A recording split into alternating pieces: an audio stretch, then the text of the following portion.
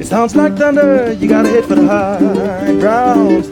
Water coming, no fooling around. A P-man in the sun, a P-man grab your bags and run. A P-man another swell, spend your day. Breakfast with Bob, oh, gee. Poncho Man! Love that. Hey everybody, Breakfast with Bob. My name is Bob Babbitt. We are brought to you by EAS, Mileplex, Hoka, One, Polar, Velofix, Normatec, Four Seasons Walleye, Amio, Power Breather. Our next guest, the lovely Alicia Kaye. How are you? I'm doing great, Bob. How are you doing? Always a pleasure. So last year, you're right, we were talking tiny house. Yes. And so we were, because Katie and Tommy Safaris. Yes, our very good friends. They ended up doing that with my buddy, John Weisbarth, hosts that show. And ended up they got a house. Did you get a house? Yeah, we ended up going getting a tiny house as well. And it is awesome. And it's a totally different lifestyle from when we're in Florida. At our 1,500 square foot house feels like a mansion to us now. So where is that at? Where is your... we're in Boulder, yeah. And you have a tiny house in Boulder? Yes. How big? It is 300 square feet, including the lofts. Very spacious. So where do you keep the bikes and all that stuff? As Katie and Tommy say, tiny house, big shed. Tiny house, big shed. Yeah. I like that. Last year's your first experience here. Correct. At 23rd? Yeah, 23rd place, yeah. On your on your birthday, close to your birthday? It was the day after my 33rd birthday. Nice. Yeah, so Kona will always play, I think, two special things for me, birthday and, of course, racing here at World Champs. And what'd you think? What was your experience like? I had an amazing experience in the swim because I got to be near the front, and that was just super cool at a World Championship.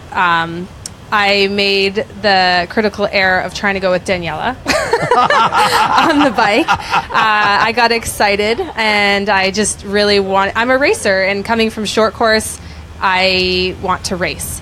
And Daniela obviously is world champion for a reason, and just did it for a little bit, and then I paid the price for it on the bike. And so coming home on the Queen K was pretty hard. And then the bike, you're sort of by yourself a little bit? I was by myself, and a couple girls went by me, like Heather Jackson and Michelle Vesterby, and they were like, great job, and I was like crying on the inside. But yeah, I made the critical error, and I actually ran pretty well in the marathon. I went into the energy lab into 12th place. Yes. And that's not bad for my first Kona. No. The mistake I made was drinking from the sponges. And yeah, I know. You know where those sponges have been? Yeah. Well, they get disinfected, and unfortunately what they're disinfected in doesn't agree with your stomach. So, though I wasn't the only one that did it, I'm not going to name names. Yes. But yeah, so I was pretty ill in the energy lab, and so I will not be drinking from the sponges this year. Lesson number 1, do not drink from sponges. Yes. Anyone watching, don't do it. No matter how cold and delicious it seems in the moment, you're desperate, and it seems like a good idea, and it's not. No. So from that, when I look at 2017, 4th at Ironman Texas. Yes. First, 70.3 Puerto Rico. Yep. Second at Pecan. Yep. Third at Boulder, 70.3. Yeah. A good solid year. Yeah, it's been a really good year. I think the biggest thing that I've been trying to grapple with this year is my nutrition, both over the 70.3 distance and iron distance, and it's really evolved for me when I look back at how I started in doing Ironmans. I was doing a lot more solid foods, and I'm definitely switching more over to a liquid diet for Ironmans, and that seems to be agreeing with me a lot more. So that's really what I've been trying to perfect this year. It has not been a matter of fitness for me. It's been figuring out how to not throw up on the run and just simple things like that. And it's just it's a massive part of Ironman. And so I think if I can get that right, which, you know, each time I think I've got it right, and it's always a bit of tweaking to do. I was pretty darn close in Texas. I had a really good marathon there, and hoping to be able to do that this weekend. So, 1, don't drink with sponges. 2, don't go with Danielle on the bike. Correct. Okay. Race your own race, which you hear over and over and over again here. But it's so easy to get caught up in it. And I think I was talking to Jesse Thomas last year, and he said, I did every single thing I said I wasn't going to do. You know, he went out to Javi way too hard, came down Javi, and then had nothing left on the Queen K. And you know, Jesse's an amazing athlete and so experienced. And to hear that even he kind of succumbed to this race and how easy it is to get excited by the helicopter and the motos and all of the action that's at the front of the race. You want to kind of be in there, because when you drop back from that, it's very quiet. Yes, it is. And you're all by yourself, and you kind of want to stay where the action is. And so it was actually really cool to talk to Jesse after the race last year and hear, we're human and we're racers and we want to race, but as my manager Lisa Bentley says, the race starts at 13 miles into this run. It really does. Yeah. And the other thing that we chatted earlier about this is the people get carried away, because Absolutely. there's very few. You're not doing another race all year long where there's a field like this. Correct. So it's people are reacting and racing, Yeah. and it's 140 miles. Yeah. Where normally there's 4 or 5 pros in a race, or Correct. you break up into small little groups quickly. Yeah. This doesn't happen that quickly. No, and I think this year the women's race is going to be so different than it's been in the past. I think we're going to have a front small group of swimmers. Right. That's going to be 4 to 5 minutes up the road, and then there's going to be a pack of 7 to 10 of us that will be chasing those. But we're usually the front pack. Right.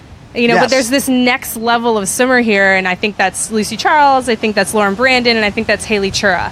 And I think those 3 are going to be out of the water together, and then that 47-48 range, which is on par with the front pack men. These women are incredible. So we're going to see a totally different race, I think. And I think you're going to see the race get really strung out. And there's some young, new people, fresh faces. And we're just talking to Lucy Charles. 22 years old, is she? 24. 24. Gosh, she's a baby. Yes. Yes. And doing Ironman, because back when you were growing up in the sport, and you got into this, when you were 17 or something? I did my first triathlon at 11 and went pro at 14. Pro at 14. Yeah. Yeah. So similar to when we were talking to Sebastian, I think he was in 4th grade. He says, I'm going to be a professional triathlete. And his teacher was like, that's not a profession. Yeah. You can't Nobody be a professional makes money doing that. Yeah. But early on, the goal was the Olympics for you, I'm assuming. Yeah, early on the goal was the Olympics. Initially, I thought it was going to be in swimming, and then I thought it was going to be in triathlon. And I was really fortunate to, even though I didn't personally get to achieve that goal, to be part of my husband's journey to the Olympics was really, really cool and super fulfilling to watch Jared race at the 2008 Games, and also have seen the other side of the coin where it's gut-wrenching when you don't make it. So I've kind of seen the whole spectrum with the Olympics, and I'm quite content to watch my friends do that, because so much is out of your control in ITU racing. I much prefer being in the driver's seat. Non-drafting. You control your own destiny. Yeah, absolutely. And that's why I think I love Ironman so much. It's also so much problem solving, and it's not just to be clever, and you have to be disciplined, and some of those things I didn't do a great job of last year, and I thought I was ready to, but the adrenaline gets going, and just have to stay really calm, and I hope I can bring that experience from last year into this race. How long have you been here training? I got here on Friday. Yeah, Friday. Yeah. Yeah, so a couple more days this year. Last year, my sister-in-law got married just a week before Kona, and so we didn't get here until the Sunday prior to the race. So it was nice to just have a couple extra days to spend some time on the course, knock out some of the obligations you've got race week a little earlier. Yeah. What is it about this place? As somebody, like you said, you grew up in the sport, 11 years old, 14 years old pro. What is it about this place that makes it so unique? I think because it's been a part of my life for so long. Our neighbor, when I was really, really little, always raced Ironman Canada. And so we would drive to Penticton from either Grand Isle or Princeton, depending on where we lived, and would watch Mr. Bodie race. I remember his name. I hope he's watching because I don't think I've been in touch with him in 30 years. But we'd watch Mr. Bodie race, and he would qualify for Kona at Ironman Canada, and then we'd watch it on TV when it aired. I remember it would come on, and I remember he crashed hitting one of the cat eyes one year. And came home with, I just remember his hip and looking at it. And so I was just sort of always knew what Kona was, and even though it wasn't necessarily in my family, we just knew what it was. Triathlon was a word that was thrown around from the time I was a toddler. So I always knew what triathlon was, and it's really cool to be racing here, not only as just a participant, but as a professional. And to be able to say at 34 that this is my job and I'm still doing this, and I've been doing it for 20 years and I love it, I think, more than ever. And that's pretty cool to be able to say that. And it's really cool for my parents to be able to watch their daughter now race it, having grown up raising us, not knowing that our neighbor probably sparked a little something in us from a young age.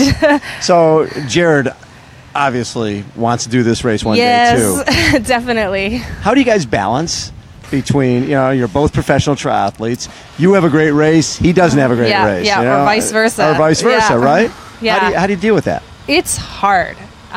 It's really, really hard. And I think it's great when you're both racing well. Yes. That's the best. That's you can't beat that. When you're both racing well, it's just like you're super, super high. But when one of you races well and the other doesn't, that's okay, providing it flip-flops the next time. If you start to have that period of time where maybe one of you's racing well for a consistent period of time and the other one's not, that can get hard. Yeah. And it's really, really tough. And we do this balancing act of supporting one another, but also kind of independently running our own careers. And it's hard. There are moments of that it's really, really tough. And there are really, really high moments. But what we always say is those low moments where you fight or you work through a really hard session, or maybe you're bickering out on the bike, which happens a lot, I'll be honest. On those long rides, it happens. But when it all comes together, when you watch that other person have that amazing race, or you both have that amazing race, it makes it really, really, really sweet. And that can get you through years of hard times. Right. So I'm really hoping he sacrifices a lot to support me, and I'm really hoping to, I have this moment in my head where I cross the finish line and my manager Lisa's there and her husband Dave is there and Jared's there, and we just get to have this moment where we're like, yes. That's why we do this. Yes. That's why we all do this. Yeah, I'm just getting choked up thinking about it. I want that really bad. What realistically, like you said, you were 12th going into the energy lab last year. Yeah. So realistically, a top 10 is not out of the picture. Not at all. And I will not come to Kona unless I believe I can be top 10. There's no reason to come here otherwise. It's an expensive race to get to. It's expensive to be here. There's tremendous sacrifice. It's a lot of sweating. It's a lot of sweating. It's true. And it's I think it's the hardest Ironman in the world. And you don't come here to come 23rd. You just don't. And it's heartbreaking when you have a race like that. And it took me a long time to recover from my performance last year. And mentally, it took me a long time. And so I really want that top 10. I'm going to be doing everything I can to make that happen, but in a more disciplined, mature fashion than I raced it last year. With the pressure just to get here, right, to qualify and get points. Yep. When you're puking in the energy lab, is there thought that goes through your mind, you know what, I'm not going to be top 10 here. Yeah. I can go to Arizona and start getting points for next year. Yeah. Does that enter the mind? I wanted to experience the entire race in its fullest. In the rawest. Last year. And so I never, ever thought about quitting, because I think quitting would have felt a lot worse than coming 23rd. Yeah.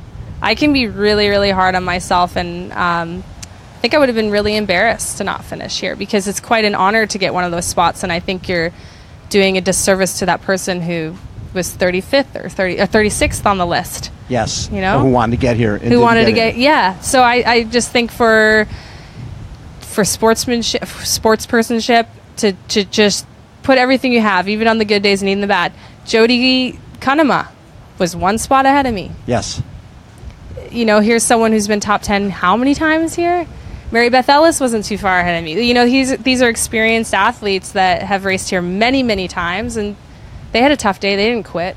You got to show respect for the place. And how many women quit this race in the professional field? And for women, almost none. There's like a handful. Half the men's field does. It's never the women. Oh. So it's just a very tough group of people, and you guys have just been called out, by the way. You look at the stats, there's just the women gut it out no matter what. There's, I think, 3 or 4 DNFs every year, and in the men's race, there's usually 20.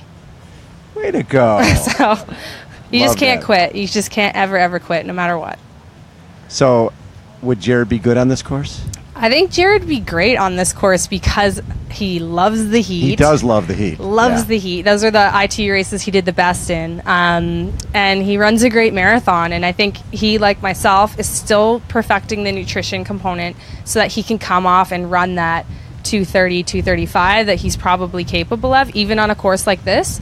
I think a fast marathon is in his future, like a solo marathon. I think that's something he wants to go and do next year. Boston is a huge part of his family upbringing, and so I think he'd like to go and run an open Boston and kind of see what he's capable of and kind of bring that confidence into Ironman. So if he's not thinking about it, now I just put it out there to the universe. So yeah. Maybe he's got to try and do it now.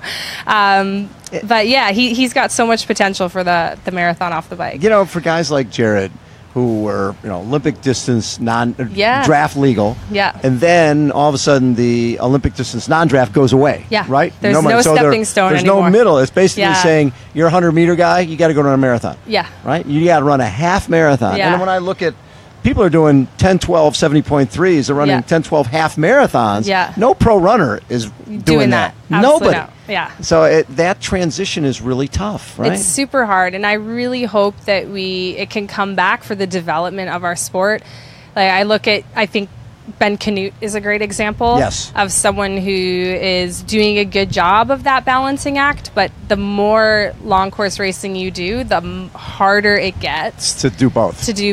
And I think speed. Ben really felt that. After 70.3 Worlds, he went straight to Rotterdam and then went to Super League, and then he just tried to race Sarasota. And when I'm feeling like sorry for myself on the marathon, I'm going to think about Ben Canute's September racing schedule and not feel so guilty anymore or so too sorry for myself anymore. But yeah, there's no stepping stone right now, and I hope that comes back because just for the development of our sport, I think it's really, really important. It is very important. Yeah. Alicia, thanks so much for taking much, time. Bob. Yeah, appreciate it. Alicia Kaye has been our guest. Round of applause. Poncho Man, take us out. Ready, everybody? 3, 2, 1. Happy birthday to you. Happy birthday to you. Happy birthday, dear Alicia. Happy birthday to you. From Breakfast with Bob and Poncho Man. Your friend.